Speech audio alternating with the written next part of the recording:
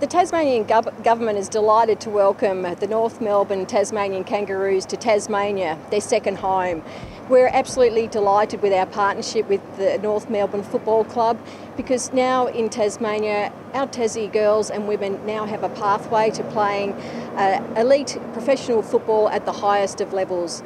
We are delighted that we have 8 Tasmanian women playing in the Tassie Kangaroos, and we look forward to seeing how the team goes, especially on February the 3rd. And on February the 3rd, we just want to encourage Tasmanians to vote with their feet and to come to the spiritual home of football in Tasmania, North Hobart Football Oval, and to support a team that represents Tasmania at the highest of levels.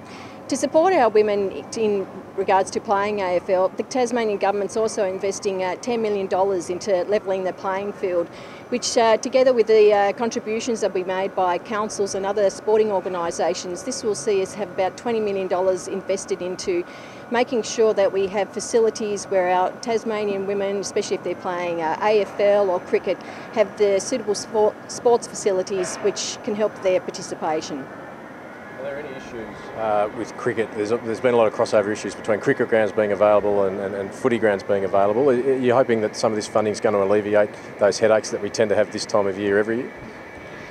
What this is going to enable is to, especially the number one issue is toilets. So if you're a female and you go to a sports ground, there is quite often change rooms, but there's only one toilet and a lot of urinals. So what all the women are saying is they actually need more toilets. If we can have more toilets, then we can utilise a lot more grounds than are available at the moment. Because if you're an AFL team, if you've got a minimum of 36 players, even at a minute each, half time can go for a very long time.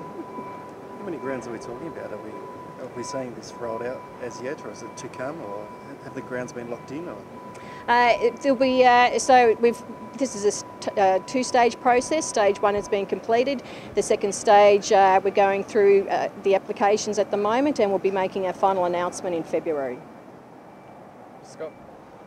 Yep. I'd just like to say, very happy to be down here and getting the group together for the first time. It's a great opportunity, and really looking forward to the meet and greet we've got tomorrow at UTAS at 1 o'clock, and we'd love to see people down there. And very supportive of the Spirit of Tasmania and their support to the whole club, and it's just a great opportunity for the girls to finally be together, minus Jess Duffin, who's got a cricket commitment with the Renegades up in Victoria. Obviously 8 players on the list already from Tasmania. Just how deep do you think the talent pool is in Tasmania?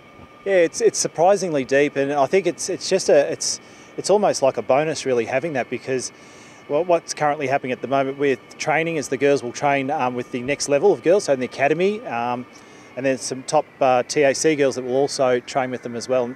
And what that does, it gives the girls that are in the program the chance to help develop the next level coming through. And we're really comfortable that there's enough talent coming through in the next few years to keep adding onto our list. What's in store the next couple of days, mate? Is it meet and greets, or is it the training as well? A bit of everything. We'll do a meet and greet tomorrow, captain's run, and then on Sunday we're going to play a little bit of match sim and get a chance to have a run on North Hobart Oval, which is a fantastic opportunity.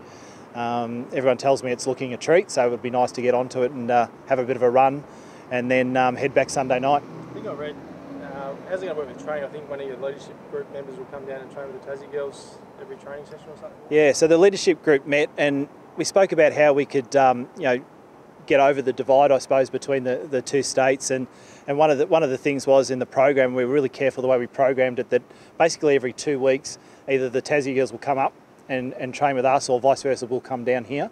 But on top of that, the leadership group come up with the own idea of each week one of them will travel down on the Saturday and do the main session with the girls here, and so far that's happened a couple of times, and the feedback from it's been fantastic.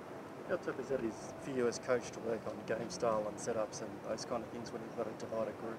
Yeah, I'm really lucky in that respect. Trent Bartlett's been amazing. He does a great job down here, so we communicate all the time, and we'll do things as far as the same training plans, and obviously you can't, because it's not me speaking, but it's coming through Trent, but so there is a little bit of a divide there, I suppose, in the messaging, but the actual fundamentals of our game plan and everything have been taught. And then what we do with our team meetings is we video them. We also do them live, so the girls can sit in and and dial in and listen to what we're doing up there, and vice versa. If they have a meeting here, then we'll listen to what's being said down here. So far from we have individual programming for each girl, and so far that you could not tell the difference if you didn't know where the girls live, which is fantastic. What's your expectations on this group for the first season?